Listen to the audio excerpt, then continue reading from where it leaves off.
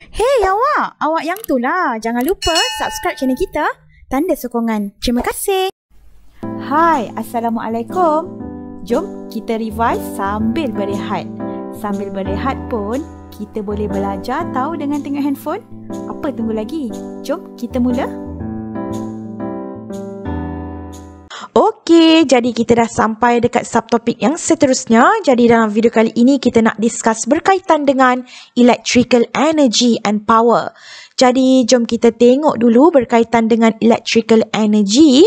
So contohnya dekat sini kita ada satu circuit where the energy supplied by a battery EMF, and we also have a bulb. So look at this diagram. The flow of current is represented by the green arrow, where electrons is flow from negative terminal to positive terminal. Alright, so let's say current flow from A to B in certain time of T. So kita boleh kira the amount of charge that flow from point B to point A in certain time of T by using equation of Q equal to IT.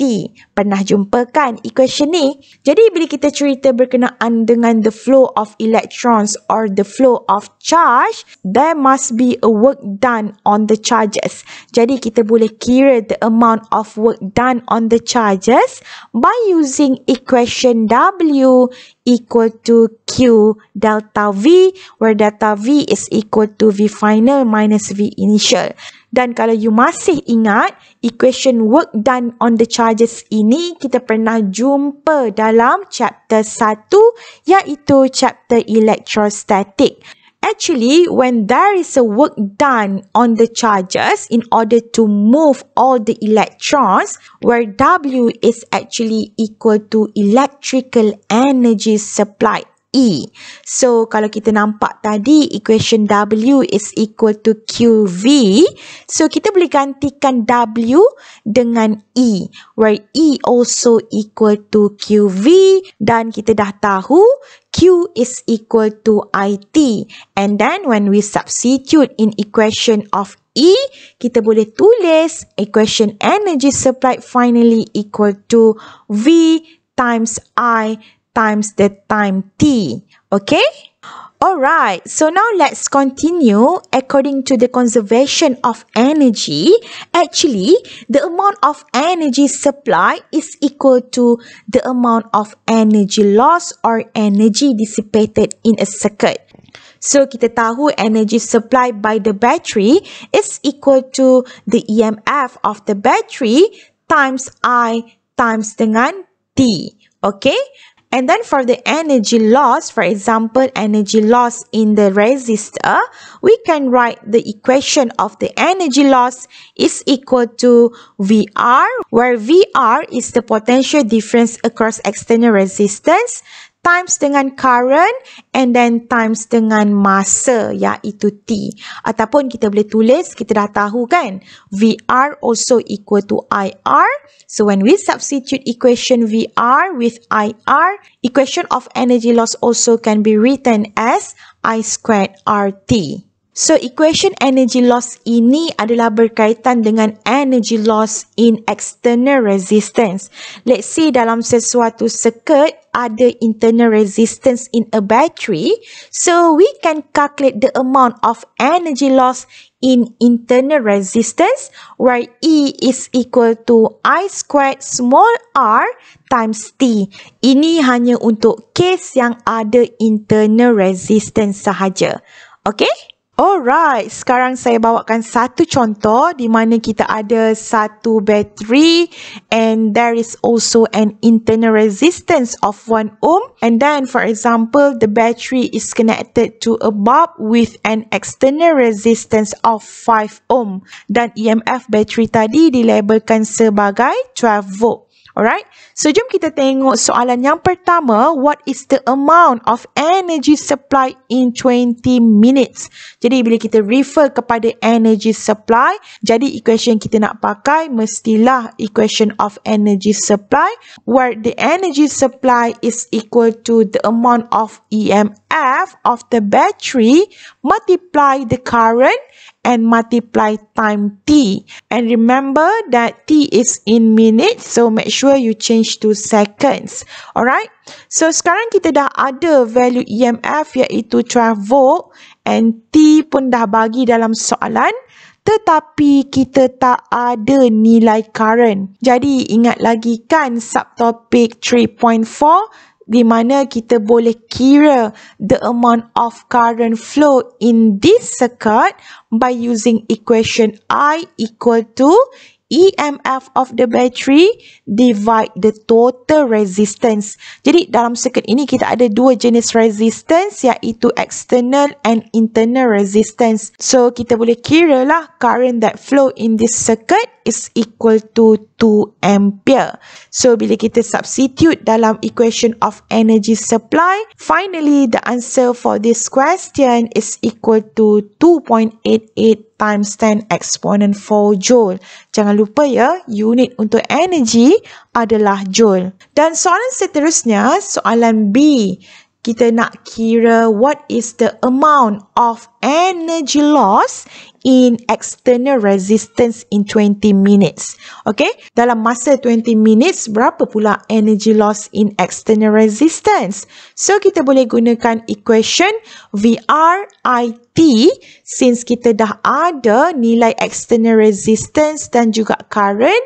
So, kita boleh kira nilai voltage across R is equal to IR. So, energy loss kita boleh tulislah equationnya equal to I squared RT. Substitute semua nilai dengan betul. Make sure T dalam seconds.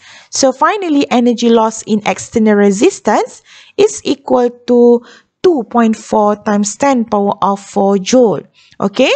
Dan soalan yang terakhir, sekiranya soalan minta kita cari the amount of energy loss in internal resistance for 20 minutes. Ingat ya, kita ada dua jenis resistance. So, sekiranya soalan minta kita kira energy loss in internal resistance, jadi kita hanya perlu kira energy loss in internal resistance is equal to I squared small r times dengan T. Okay, so R dekat sini kita substitute nilai internal resistance lah, iaitu 1 ohm. And finally, energy loss in internal resistance is equal to 0.48 times 10 power of 4 joule. Okay?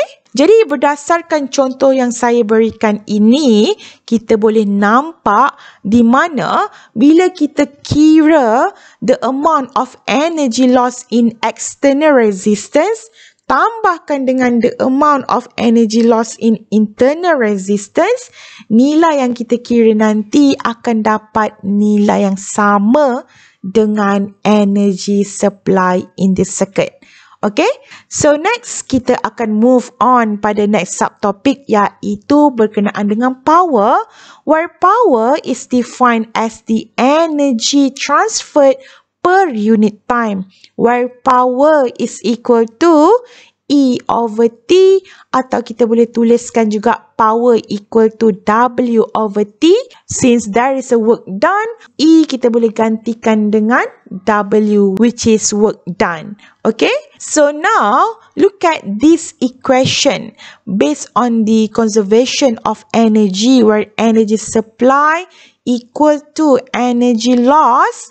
So, kalau equation ini kita bahagikan dengan masa, iaitu time, actually when energy supply divide T, so kita akan dapat power supply, energy loss in external resistance bahagi dengan masa, kita akan dapat power loss in external resistance.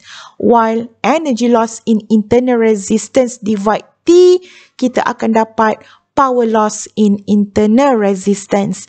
Okay, so kita boleh tulislah equation untuk power supply terlebih dahulu. So kita boleh tulis dekat sini power supply is equal to energy supply over time. Remember, equation of energy supply is equal to EMF of the battery multiply current, multiply time. Dan kita bahagikan dengan masa T, kita boleh cancel T dekat sini. Dan akhirnya, kita dapat equation power supply is equal to EMF times dengan current. Dan sama juga dengan power loss in external resistance. Kita bahagikan energy loss in external resistance dengan T. So, kita boleh cancel T. Finally, power loss in external resistance can be write as VRI ataupun VR kita boleh gantikan dengan IR. So, power loss in external resistance is equal to I squared R. Okay? Dan untuk equation power loss in internal resistance pula, sama juga. E over T, where E here is the energy loss in internal resistance. Bagi dengan T, kita boleh cancel T. Dan finally, power loss in internal resistance is equal to VRI or equal to I squared R. Okay? So, apa kata kita sambung contoh kita tadi? So, kita cuba jawab soalan A, which is determine the rate of energy transferred to electrical energy by the battery. Bila ada perkataan rate of energy transfer, means that energy over time. Dan kita dah tahu tadi kan, energy over time adalah equation untuk power. Jadi soalan ini minta kita kira lah, what is the power supply by the battery where it is equal to EMF times dengan current. So nak cari current macam mana? Kita dah discuss tadi. Current is equal to EMF over total resistance. So finally kita kira current dapat 2 ampere. And then we substitute dalam equation of power supply dan akhirnya kita dapat jawapannya adalah 24 watt.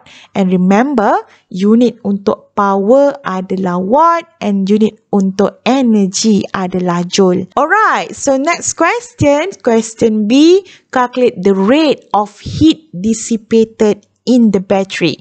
Perkataan in the battery merujuk kepada rate of heat transfer by the internal resistance ataupun kita kata power loss due to the internal resistance. Jadi kita guna sajalah equation power loss in internal resistance. It is equal to I squared times dengan small r. Okay, so current kita dah ada 2 dan internal resistance kita dah diberi 1.